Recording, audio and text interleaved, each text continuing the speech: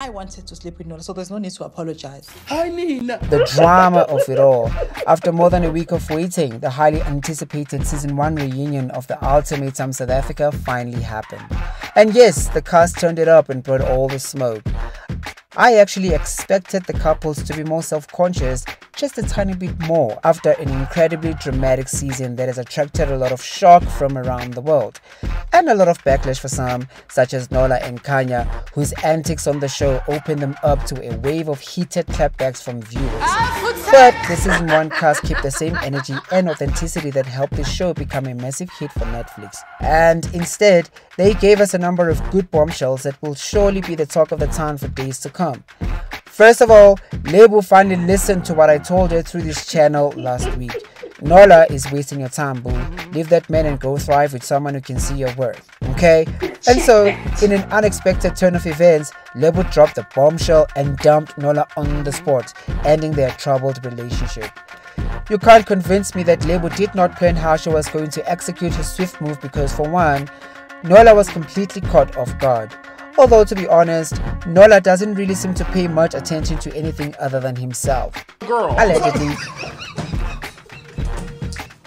It's crazy that Lebo had not given him a reason to believe that there were serious issues in their relationship, especially ones that would make a breakup imminent.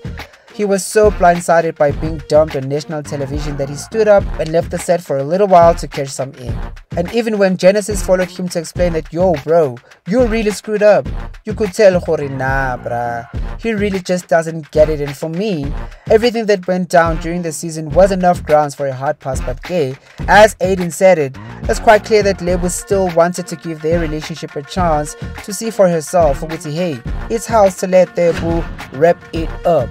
But yeah, she didn't decide that morning to end things with Nolla, not even the week before the reunion taping. My guess is she's known for a while, and I think she wanted to give him a taste of his own medicine by leaving that part for the show. See, put it on the show the same way he went astray on the show. And if distance will make the heart grow fonder, then baby, let it grow fonder and fonder and fonder, far away from you, Lebo. Messy. That's messy? Yes! And did you clock how he was so preoccupied with how she had been talking to Isaac the whole time, and that Isaac already had the tea on their relationship not working way before he did? And then he goes on to say, I gave up a job overseas to work on this relationship, and this is what you do to me. Clap if you care. Clap if you care.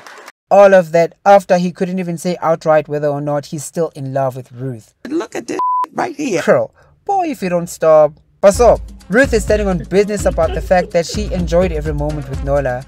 She wants nothing more now though, as she is currently already seeing someone else right now. And that someone is not Isaac, with whom she broke up during the proposal after he'd been oh so dodgy about their relationship. They've both moved on. She doesn't regret having sex with Nolla, and she wishes Isaac well. Period. I know that's right. Genesis and Thabi have put their engagement on hold to work on their relationship before being able to finally make the commitment.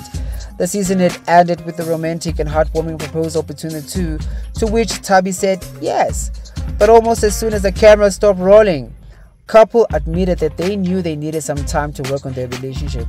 There's a couple of things they need to work on, and plus, they both realized that they needed to observe some traditions before being able to legitimately engage.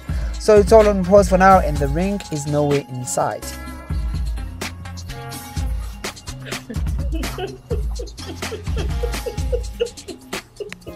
But they are actively working on getting to a place where they can bring their families together and be able to really seal it with a kiss.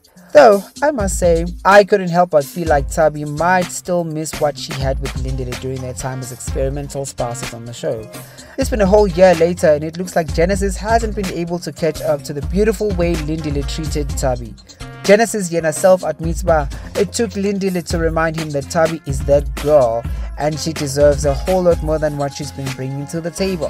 Okay, happy to know that they are working on it, because Sana, Lindile is so taken, and his heart was really always with Siza. Nothing has changed, and in fact, the couple seem to be going from strength to strength now, still happily engaged and looking so good together. Lindile and Siza revealed that they are looking to tie the knot by the end of this very year. Mugel couldn't stop gushing about her man, talking about how she loves how he is so sure about her. That moment when he said they've already sent the letter to her family and started the process with the elders, Ati, she will definitely be in Navi soon.